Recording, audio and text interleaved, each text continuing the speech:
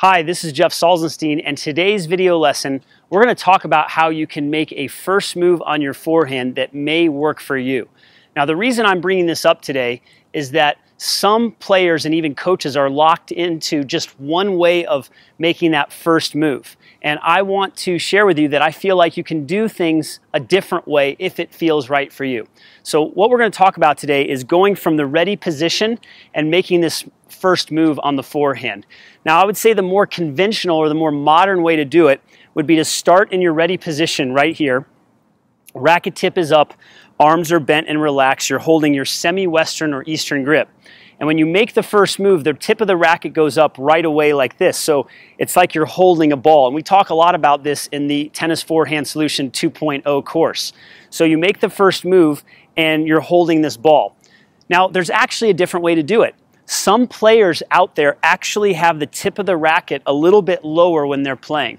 I happen to actually like this way of doing it as well. Both ways can work, you just need to do what works for you. So if the racket tip starts down, instead of going from here and going up like this, you can actually take the racket back a little bit more like this so the strings are closed down, facing towards the ground more. Your elbow is going to come out a little bit more when you do this.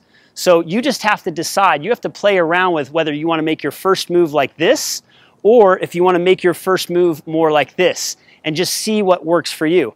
Now, when you make this first move with your elbow coming out a little bit more and the tip of the racket down, when you go to swing, you're going to get a lot of play here, which is going to help you create more racket head acceleration. So again, you need to play around with what works for you. If you like to start a little bit lower, this might work better. So let me show you what this is going to look like when you start with the racket tip down in the ready position and you lead with your elbow back like this and the racket tip stays lower instead of coming up like this. So again, it's a way that you can feel like you keep your racket a little bit lower instead of it coming up like this, and you can feel a little bit more compact with a shorter backswing when you do it like this. Okay, now we're going to focus on one in slow motion.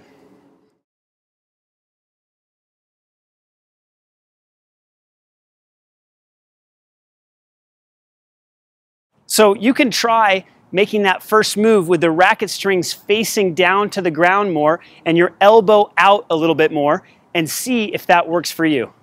If you'd like to add 10 miles per hour to your serve instantly, go ahead and click the button to the right in this video player. I'm really excited to help you transform your serve, so go ahead and click the button to the right and we'll get started helping you with your serve.